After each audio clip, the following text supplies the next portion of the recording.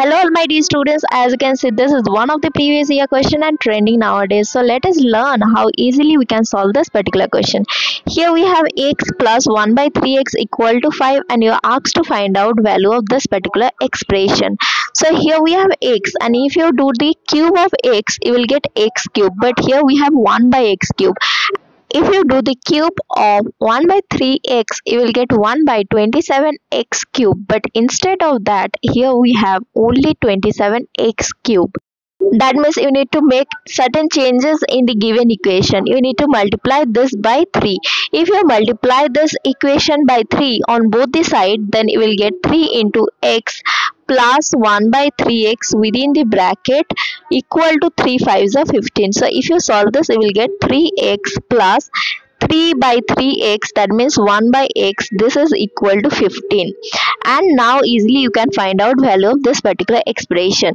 As you can see here, as this is given, always remember from here you need to go to cube. So what you will do, you will do cube of this particular number. If this is say a, then you need to do a cube minus, as here also plus, here also plus, so you will write here minus. Remember, here also plus, here also plus, that means you need to do minus 3 into this a multiplied by this one into this one, that is 3x into 1 by x.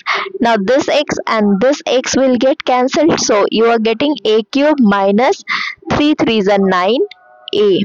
So here if you put the value of this 15, then you are getting 15 cube, that is 3375. I think you all know 3375 is the cube of 15. If you don't know, I think you know the square of 15, that is 225. With that you need to multiply 15, you will get this minus 9 into 15. 9 into 15 you know 135. So if you subtract 135 from 3375, then you are getting 3240. So option number 3 is going to be your correct answer over here.